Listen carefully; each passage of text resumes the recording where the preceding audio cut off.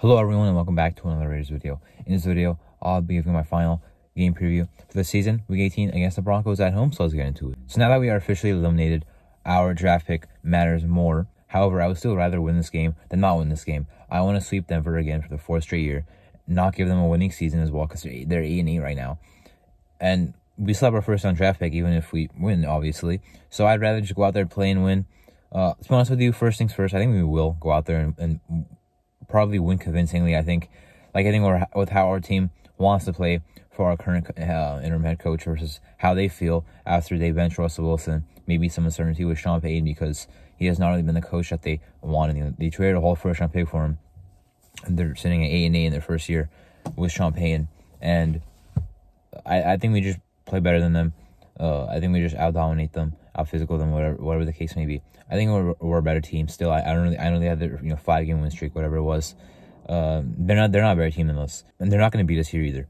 So I do want to really win this game. We would also finish second in the division if we do win. So that's what I care about more than our current draft pick. I believe the lowest we can pick is 14th overall, and the highest we can pick is 8th. I believe if we lose and the Jets win, that also helps our draft pick. But I'd rather win, obviously, and maybe some other teams that we need to win so our draft pick doesn't fall too much. But I would rather win. I'm not thinking about the draft order until after it's finalized, the whole season is over for us, which unfortunately will be after this game. Now, of course, a lot of questions going into the offseason, which I will try to get to at the end of the video. But first, I do want to talk about the game briefly, right? Played them a long time ago, week 1, 17-16. We had Jimmy Garoppolo, who was actually pretty efficient in that game. We couldn't really run the ball. Denver could kind of run the ball. Ross was efficient, but he only had 177 yards, I believe. But our defense, I think, is a lot better now than it was then. And they only scored 16 points back then. So I think we'll play well on defense. Jets, whom I thought last week would just have a very good game, and that was not really the case against the Chargers defense. Like he did last year against the San Francisco 49ers, and then did not the following week against the Chiefs. I thought he'd play pretty well against the Chargers, then kind of get brought back down to earth against us in Week 18. But now I think we'll definitely play a pretty nice game because he didn't even play that well last week. I'm not really that worried about Justin. I'm sure he can scramble, but I think we're ready for that. Now, they're probably going to run the ball. They like Jaleel McLaughlin. I heard he might get some more touches in this game, maybe more than Javonte Williams. So that's something to watch out for. They still have, some weapons on offense. I'm not a big fan of Jerry Jeudy at this point in his career. I was as a prospect, but Cortland Sutton is there. Michael McGlinchey is out at right tackle, so I expect Crosby to feast on. I believe they'll start Cameron filming. I think our D-line should play well this game. I don't know why they didn't play well last game when we thought that they would, but they should get back on track in this week, I hope. Our defense should have a nice game. I'm not sure how our offense is going to play. The Denver defense is surprisingly one of the worst against the pass, actually. I believe ringing at 27th for all the talent they have, for how good they were last year or the years prior in pass defense, with Surtain, with Justin Simmons. But we could be able to pass the ball on this team. We did last week against the Colts, but we know that Gus Bradley cover 3 defense is not too hard to pass on. No Josh Jacobs in this game. I think he played his last game as a Raider. I just don't see him coming back. This year, the franchise tag does not even seem like a realistic option because it'd be $14 million, and we didn't pay him that last year, or we paid him $12 million last year, and this year was way worse than last year, obviously. So I don't see us bringing him back. If he wants a very team-friendly contract, then I bring him back if it's like $8 million a year. But that's about it. Last year, I was big in the bringing back Josh Jacobs train, and this year, that's not really the case. So I do hope we let him walk. Zamir White should get a nice load in this game again. I'm excited about that.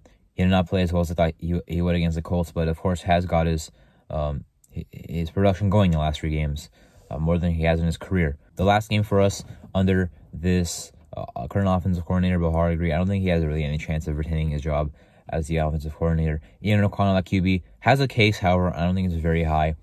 We'll see what happens with who's going to be available when we draft, about maybe who we want to sign. O'Connell will be on this team next year, but him starting is not looking very likely to me, even though he does have one more game to state his case. I do want to win this game, but after this game, we have a lot of questions and a wild offseason. We have questions at GM, head coach, and QB1. And also, if we do retain our head coach, we still have big question marks at OC, offensive coordinator, because we still need someone that's going to be able to call this offense effectively, and that has not been the case under Pierce, or really the whole year when it was McDaniels calling the plays either.